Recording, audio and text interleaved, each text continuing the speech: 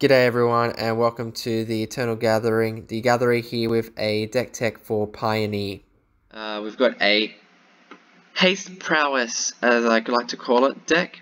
Mono red Pioneer deck that basically uses a lot of haste creatures, creatures with prowess, to be able to attack the opponent and take their life total down from 20 to 0 as quick as possible. While utilizing a lot of pump spells and burn spells along the way.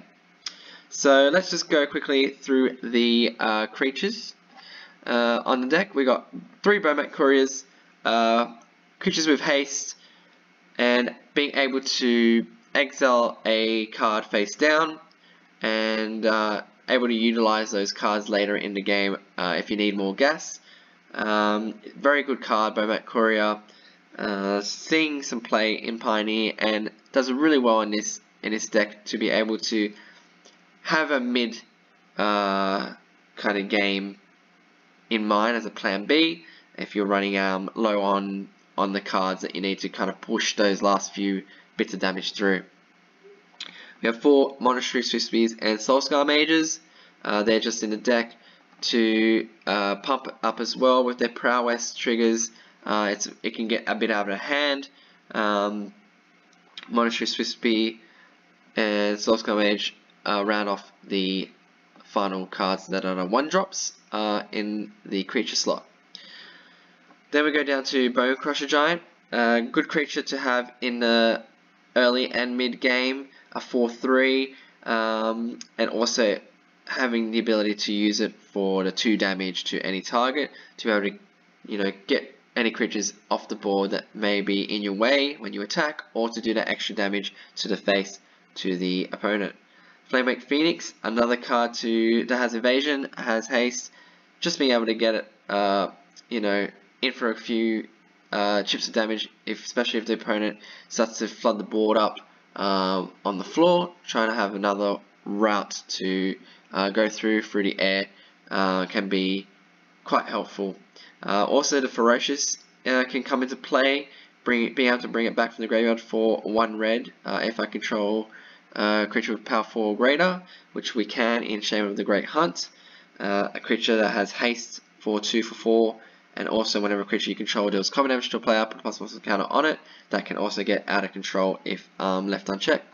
Finally, Scab Clan Berserker, a card that, if you can get it renowned, is amazing. Especially against decks in a format like Is It Phoenix,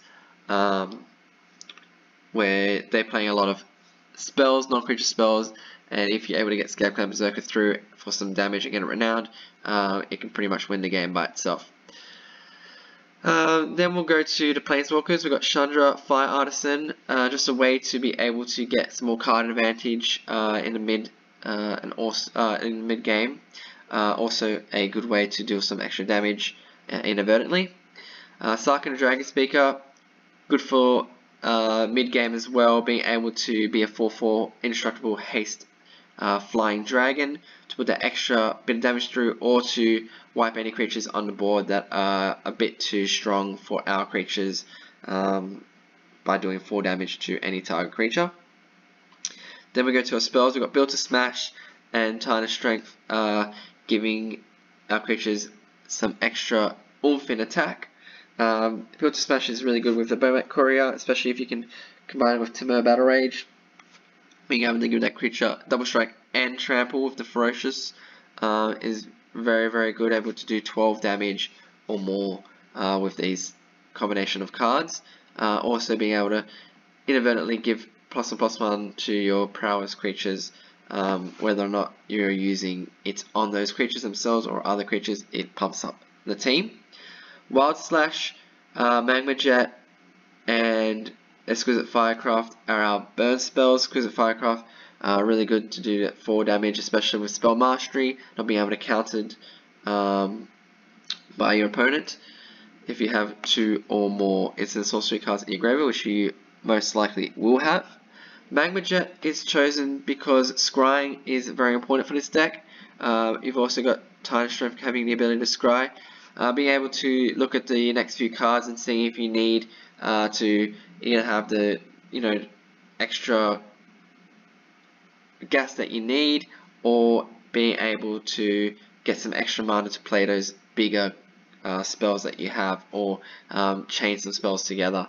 And Wild Slash, just a good card in the metagame overall. Light the stage, also helping to be able to go through the deck a bit more, get some more gas, especially if you can use the spectacle costs. Only 19 mountains in the deck. Most of the time you're going to be pretty good with 3 mountains. Only if you want to get to the mid to late game is when you want to be getting the Chandras and Sarkans, and there's only 1 each in the deck, so you're not really wanting to get too many mountains into your hand, or too many lands into your hand. So 19 mountains I've found to be pretty much a sweet spot for this deck. We go to the sideboard. We've got Torment's Crypt and Grafdigger's Cage to stop the Is It Phoenix and the Dreadless Dredge decks in the format. Pick the Needle, very good card to have just in any Pioneer deck in your sideboard, just to be able to stop mostly Planeswalkers at the moment, but other cards that have activated abilities that might be troublesome.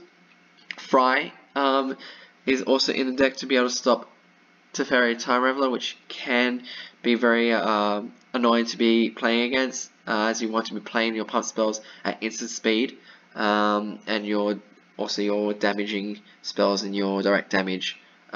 So being able to get him off the board is important, and Fry is in the sideboard for that.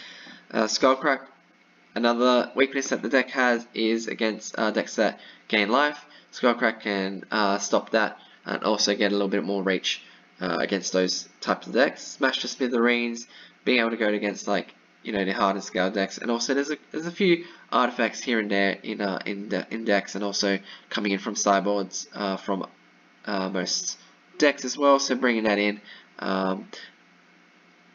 getting extra damage as well, destroying artifacts, pretty much a 2-for-1 in that regards. It can be something that's more of a flex slot depending on your meta, but that's something that I've played in this deck. And finally, Chandra, Awakened Inferno, a great card against control matchups in specific, being able to play it, not being able to get countered, and then +2 to get the emblem to do 1 damage to your opponent, and just put that extra few damage through. Finally, just want to go quickly through the mana curve here. As you can see, a lot of 1-drops and 3-drops. So once you get to that 3 mana, you're pretty good for the most part for this deck. You mostly want to play, first 2 spells, the 1-drops, either playing a Bomat Courier, Soulscar Mage, or Monstrous Swiftspear, followed by another Monstrous Swiftspear, and then a pump spell turn 2, and then turn 3 pump spell, and hopefully Temur Battle Rage to finish off the match. This deck can be very quick, can do a lot of damage in a short amount of space, especially if they don't block and you get creatures through with Prowess. It can really mess up your opponent, especially if they don't know what your plan is in the first game, and they don't realize that you're playing all these pump spells. So finally, just want to go through 5 mythics, 20 rares, 16 uncommons, and 16 commons. This deck is about $100, give or take. So it is not that expensive as a deck. It's performed pretty well in the games that I've played with it and the playtesting that I've had. If you guys want to see some gameplay footage, I'll be posting that up at a later date. Otherwise, I will be posting some more quick deck techs like the one you see today for other Pioneer decks that I have been playtesting as well. I'll be posting a deck list in the description section of the video, so if you want to have a look at that link, by all means do so. I guess that's it for today's quick deck tech. Everything on the stack has resolved, and good games everyone.